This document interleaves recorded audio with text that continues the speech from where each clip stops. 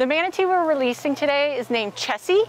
Chessie came into us with severe pneumonia, and unfortunately the pneumonia did not seem to respond to injectable medication, so our vet staff thought outside the box, and for the first time ever in SeaWorld history, we used a nebulizer or a breathing treatment to deliver antibiotics directly to Chessie's lungs.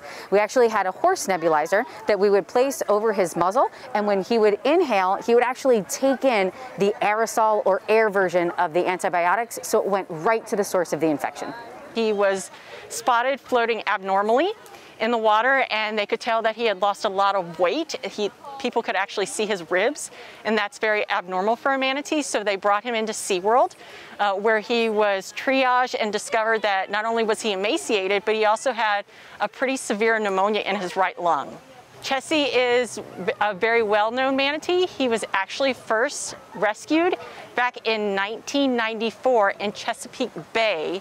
Chessie has finished up his rehabilitation with us here in Orlando, and it's a great day to get him back out to the natural environment. Chessie is, well, kind of a big deal, literally and figuratively. Chessie was first rescued in 1994 in Virginia, up in Maryland area, and that's really a very strange place to find manatees, and he really didn't belong there, and so he was rescued initially to bring him back down to Florida where he belonged. So a lot of people that wouldn't normally have a chance to know about manatees or experience manatees know about Chessie specifically because of his adventures.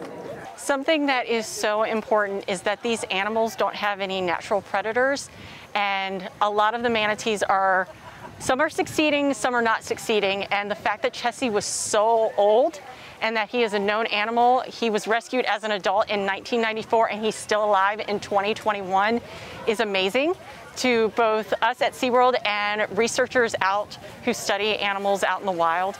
And so we want to follow him closely because he is an ambassador for his species. If someone is out and sees an animal in trouble, they can dial pound FWC on any cellular device in the state of Florida.